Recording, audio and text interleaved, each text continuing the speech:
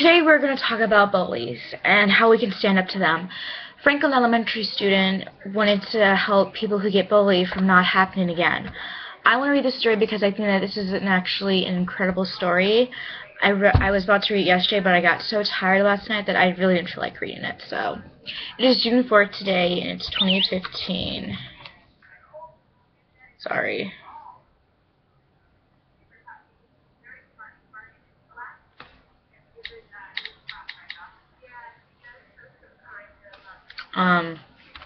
Yeah, when I was, it happens to everybody, I mean. Hang on. I mean, standing up to bullies feels good. I've done it. I mean, all they have now is social media. They have Facebook, Instagram, Twitter, messages, Snapchat. But I think the most really sad thing is when they make these groups that make fun of you for disabilities, for what you do, and I think it's really ridiculous. So if this thing loads, then I can finally read to you guys about this. Finally, it's loading up. We're going to talk about Franklin Elementary School.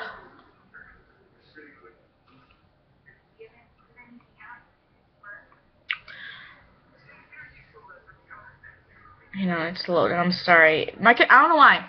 I mean, I get my computer fixed, and then it's acting weird. I mean, I don't know what's going on in technology nowadays, but the biggest priority is to stop bullies is to ignore them. If they say, oh, you look really stupid today, that's just them being so jealous because you look really good. I've stood up to bullies. I stand up for my family. I really do. I mean, I hate bullies. Once you become the bully, I mean, you never know what's going on with the bully. They might be having something going on with them or not. I'm sorry, guys, but this is taking forever, and I can't. Hang on. We're going to read something else. I'm actually going to give you advice, since this thing is not loading. I'm going to give you advice. If a bully comes up to you and says, oh, you look ridiculous today, just tell them, thanks for that lovely comment of yours. Alright, you know what I'm going to do?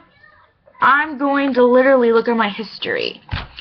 I'm at Google. I'm on my Google Chrome. It's my favorite website or thing to do. I gotta look at my history. But yeah, I hate bullies. I think that bullies are a waste of time and that they don't give you good advice. And that they're really rude to you, so hang on. Here we go. You know the best part about using the computer on Google Chrome? Just go on the tablet. I mean, just go click on that little bar thing that has 3 bars and just go to history. So we're going to talk about Franklin, and let's see what's going on with that. Sorry if I'm taking forever, you guys, because this takes a while. I don't know why. 5th graders pledged to look out for bully classmates with special needs.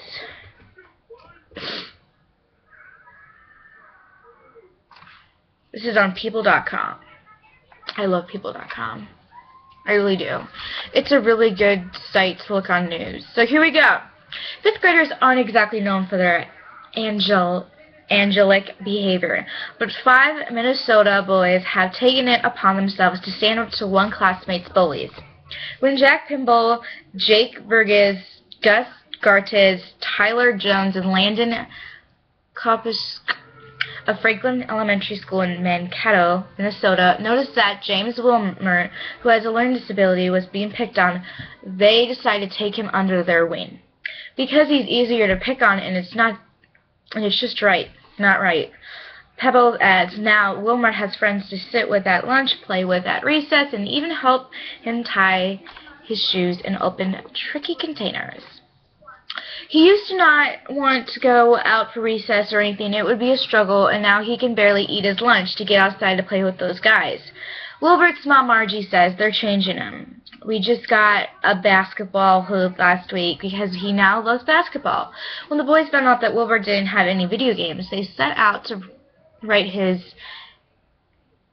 eager logics, I'm going to say it wrong. They pooled their money and delivered the video games console and a few games to his house. It was the first time James had ever had friends from school come and play at his house. Every one of them was smiling like crazy, Marchie says. I'll never forget it, never. At the end of the school year, the school district honored the boys with the Spirit of Youth Award, for which they were nominated by their teacher, Mallory Hawk. It really kind of makes you proud to be the teacher, Hawk says. But the boys didn't go do it for the recognition, they said. He's an awesome kid to hang out with, Burgess says.